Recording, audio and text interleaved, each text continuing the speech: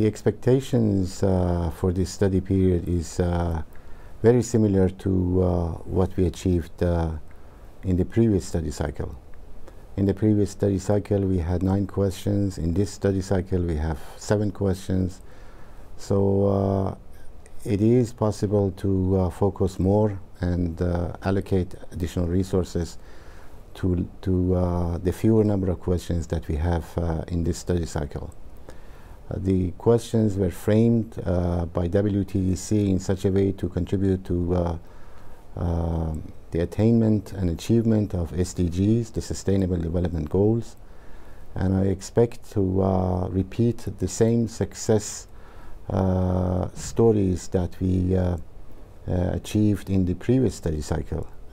It was very interesting to note that so far, since our final reports of the previous study cycle were released, more than 220,000 downloads were made of the final reports. That shows the interest of many stakeholders and the usefulness of our reports and our work to them, and I expect to achieve even better results in this study period.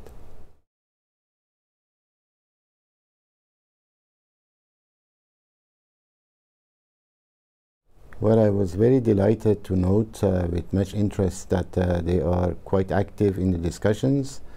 They are contributing to the subject that we are dealing with, and the message that I have for them is continue the excellent work that we did in the previous study cycle and even advance it further in this study period.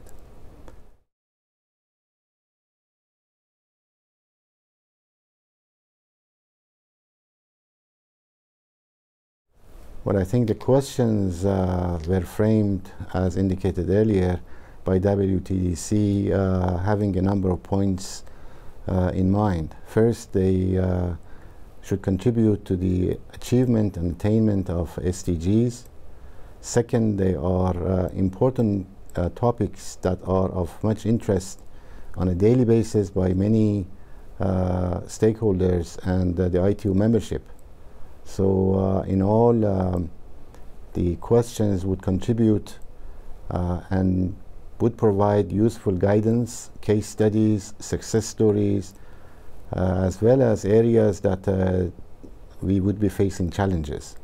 So overall, the expectations are to benefit from the work that Study Group 2 in collaboration with Study Group 1 are doing under a broader umbrella of 14 questions, and so far we have established excellent working relations not only within the management team of the ITUD Study Group 2 but with our colleagues in Study Group 1, and we are very hopeful to move forward in a smooth and productive manner.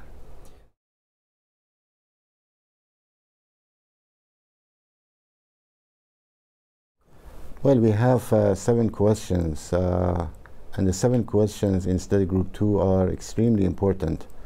We have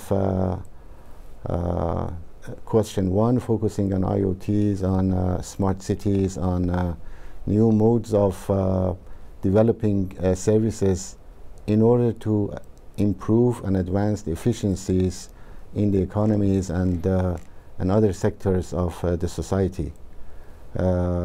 Digital health, e-health is another question. Cybersecurity is our 3rd question. In question 4, we are dealing with conformance and interoperability and theft of mobile devices.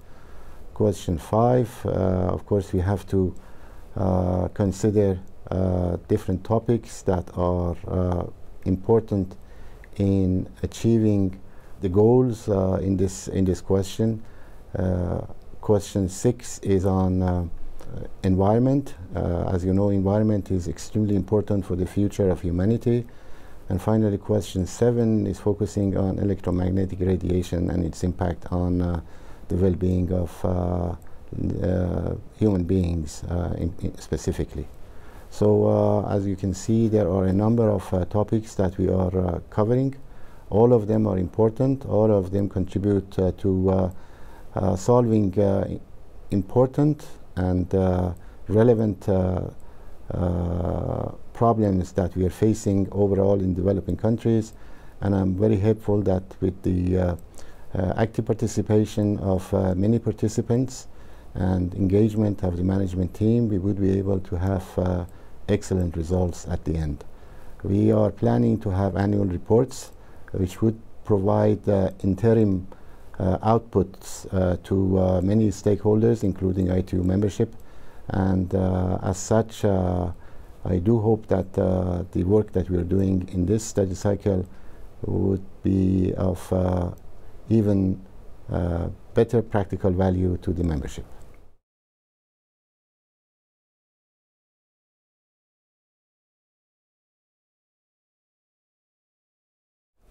As I said earlier, the questions in study groups were framed by WTDC in Argentina last October in such a way that to ensure first that they are in line with achieving and attaining sustainable development goals, and at the same time solve some of the urgent problems that many of us in developing countries are facing.